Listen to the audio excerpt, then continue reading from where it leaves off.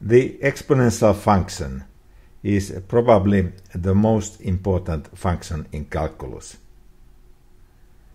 A rigorous definition of the exponential function e to the power x is that it is limit, as capital N goes to the infinity, of the sequence 1 plus x divided by n, and that raised to the power n. This definition is, however, rather difficult to work with. We will start with a simpler definition, and later we see that the simpler definition we give here is actually this rigorous definition already shown on this slide. 2 to the power 2 is an abbreviation of 2 multiplied by itself. We all know that 2 to the power 2 is 2 times 2, which is 4. But what means 2 to the power pi? Pi is an irrational number. We cannot multiply 2 pi times with itself because pi is not an integer. For positive integer p, a to the power p is defined recursively by setting a to the power 1 is a, and a to the power n plus 1 is a times a to the power n. If a is different from 0, then we define that a to the power 0 is 1, and a to the power negative of p is 1 divided by a to the power p. Let n be a positive integer and a positive number. We defined the nth root of the positive number a as the positive number b, for which b to the power n equals a. This defines the positive nth root uniquely, and notation for this is that b is nth root of a, or a to the power 1 over n. If p is an integer and q a positive integer and a positive number, then we define a to the power p over q as a to the power 1 over q, and that raised to the power p. Just a moment ago we defined the qth root of a, so we apply that definition to a to the power 1 over q, and we raise that to the integer power p. And this defines a to the power x for all rational numbers x. We still have to define a to the power x for irrational numbers, so if ρ is an irrational number and a positive number, then we may find a sequence of rational numbers Rn which converges to ρ. So we choose a sequence Rn such that limit of Rn is ρ, and then we define a to the power ρ as limit as n goes to the infinity of a to the power Rn. And now the function a to the power x is defined both for rational and irrational values of x. Powers of positive numbers a have the following properties. A to the power x plus y is a to the power x times a to the y. A to the power 0 is always 1.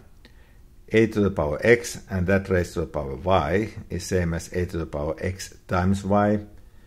If a is greater than 1 and x greater than y, then a to the power x is greater than a to the power y.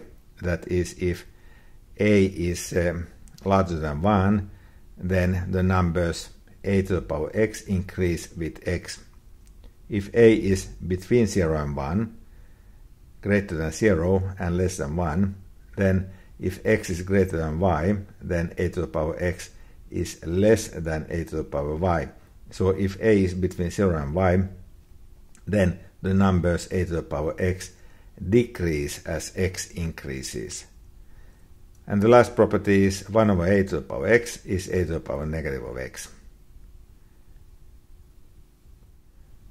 This picture shows the graphs of the functions 1/5 to the power x, 3 to the power x, 2 to the power x, and 1 to the power x. Which is which? You might want to stop the video for a moment to think about this question, which is which, the answer comes just in a moment.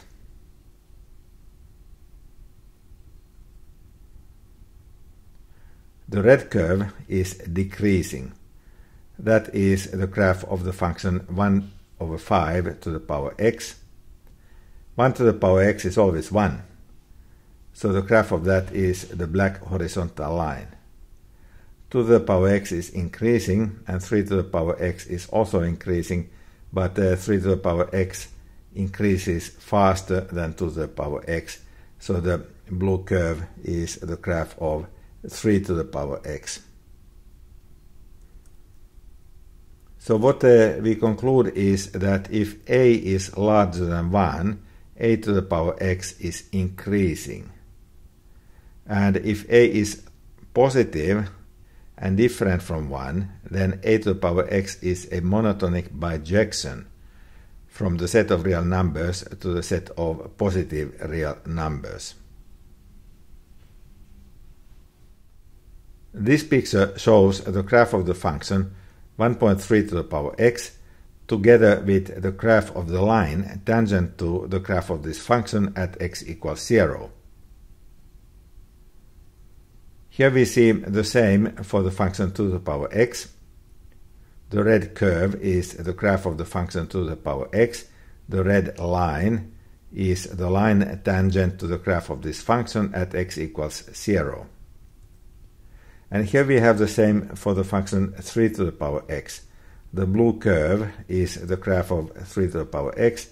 The blue line is the line tangent to the graph of this curve at x equals 0. We conclude from here that as a grows, the line tangent to the graph of a to the power x at x equals 0 gets steeper. And we defined the mathematical constant e as that number for which the tangent to the graph of the function e to the power x at x equals 0 has the slope 1. This picture shows the graph of the function e to the power x, that is the green curve, together with the line tangent to that curve at x equals 0. E is an irrational number. It has the decimal point approximation 2.718, 28, 18, 28, and so forth. This picture shows the graph of the exponential function and that of its tangent line at x equals 0.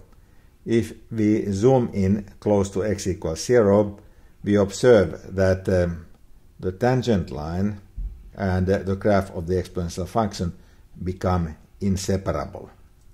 This means that near the point x equals 0, the tangent approximates the graph of e to the x very well. And this means that when x is close to 0, then e to the x is very close to 1 plus x, which is the equation for the tangent line. This is an important observation. The function e to the power x is called the exponential function.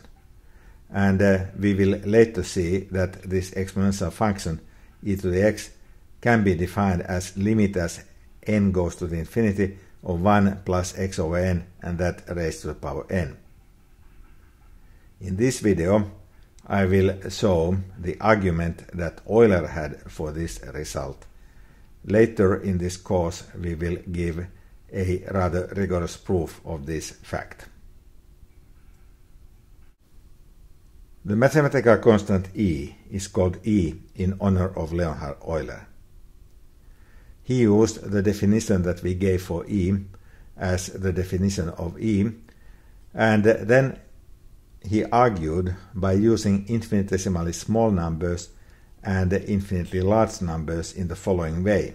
He wrote that for infinitely small epsilon, e to the power epsilon equals 1 plus epsilon. This is the same observation as we made when we graphed the function e to the x and its tangent line at x equals 0, and then we zoomed in near 0. Near 0, e to the x is inseparable from its tangent line. Its tangent line is 1 plus x. So this means that when epsilon is very close to 0, e to the epsilon is approximately 1 plus epsilon. Then Euler argued that for any given positive number x, the number n, which is x divided by epsilon, is infinitely large. So epsilon was infinitely small, x divided by epsilon is infinitely large. And therefore, e to the x is now the same as e to the n times epsilon, because x is n times epsilon. Now here, n is infinitely large and epsilon is infinitely small. But he didn't care. These are not ordinary numbers in Euler's notation. E to the n times epsilon is of course the same as e to the epsilon, and that raised to the power n. But we now know that e to the epsilon is 1 plus epsilon. So we get that e to the x is 1 plus epsilon, and that raised to the power n. But from the equation n equals x divided by epsilon, we get that epsilon is x divided by n. Therefore, e to the x is 1 plus x divided by n, and that raised to the power n. But n here is not an ordinary number. It's something which is called infinitely large. So what Euler really means here is that e to the x is limit as n goes to the infinity of the sequence 1 plus x divided by n, and that raised to the power n. This is correct indeed. We will later give a rigorous proof of this result using derivatives as our tool. The Swiss mathematician Leonhard Euler was born in 1707. He passed away in 1783. He was certainly one of the most prominent and influential mathematicians of all times.